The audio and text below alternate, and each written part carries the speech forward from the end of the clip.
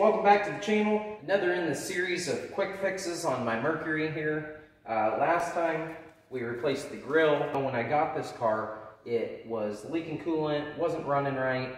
I put a new intake on it to try and resolve that issue, which definitely fixed some of my issues as far as the coolant leaks and some of the poor running conditions. The next thing I ran into was that the mass airflow sensor had failed. I found that a mass airflow sensor out of my 96 Ranger bolts right in and seems to be working fine. Now I have questioned that over time here. I've noticed that it does load up a little bit at idle, just doesn't seem to have quite the power it did before. So I'm wondering if there's a calibration issue with that sensor. So while I was at the junkyard today, I went and picked up a mass airflow sensor off a light car, and we're going to give that a try today. It's very important, you guys, if you're going and buying used parts, especially an electronic like this, you want to clean it up properly, and on this one in particular, mass airflow sensor cleaner is the way to go. Now all you need for tools to do this is an 8mm and a 10mm. 8mm takes your hose clamp off for your inlet duct. 10mm takes the bolts out of your air filter housing to take the mass airflow sensor itself off.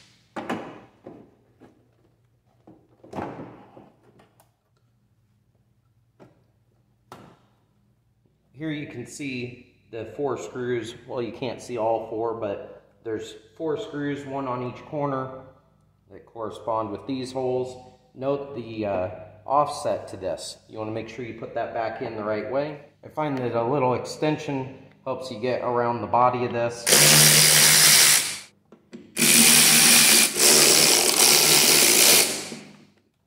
There we go, 4 screws out. There is a little gasket to it. Make sure you keep that. And there we go. There's our 2 mass airflow sensors. There's a lot of restriction in this one, and the sensor itself is a different style sensor. That's why I question the calibration of this one versus this one to this car. So we'll see if it makes a difference.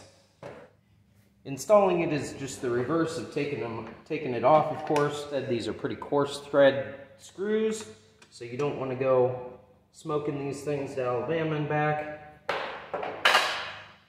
I'm never going to see that again. And this might be a better job for a hand tool, but I'm lazy. I like my electric stuff.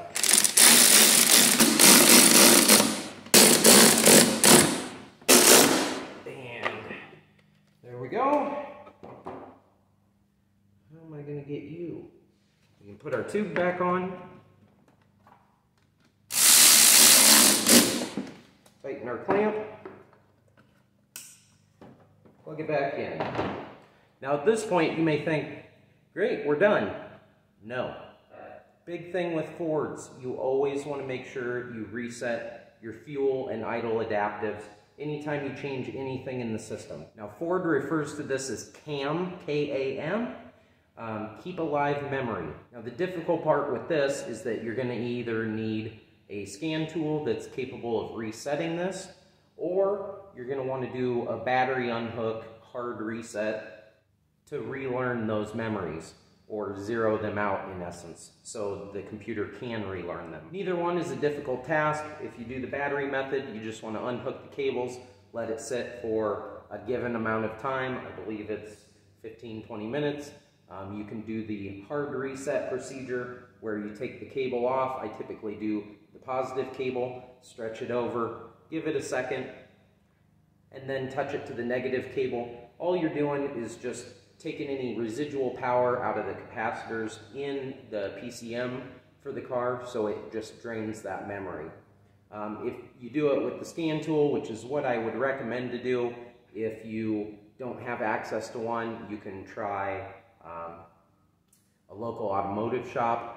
They may be able to help you out with this. Typically it's not going to be something your normal O'Reilly's or Napa or parts store is going to have a scan tool capable of. They just have code readers. Doing the battery method works perfectly fine. I do have a couple scan tools at my disposal. So I'm going to get the scan tool hooked up, I'm going to get this memory reset, and then we're going to let it relearn fuel and idle. Couple clicks, you're pretty well done. Throttle, reset keep alive memory.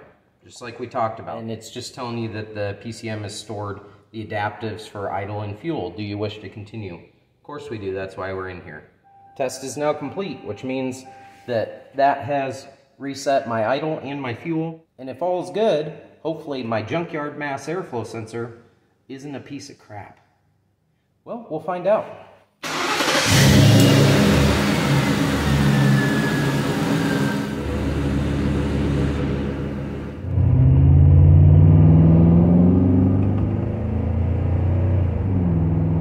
Alright, well, now that we've let the engine come up to temp and got kind of all the idles relearned, I'm just out driving it. A little bit just mixed driving to let it relearn kind of all the things, and seems to be doing pretty good.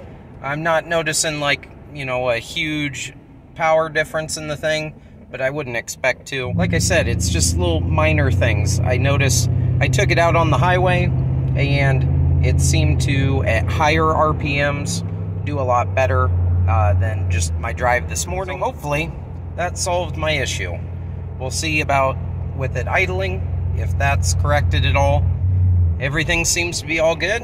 Hopefully that issue is resolved and I can move on to the next one. I appreciate you guys watching. Hopefully that helps some of you out with correcting your issues, and we'll catch you next time. Thanks.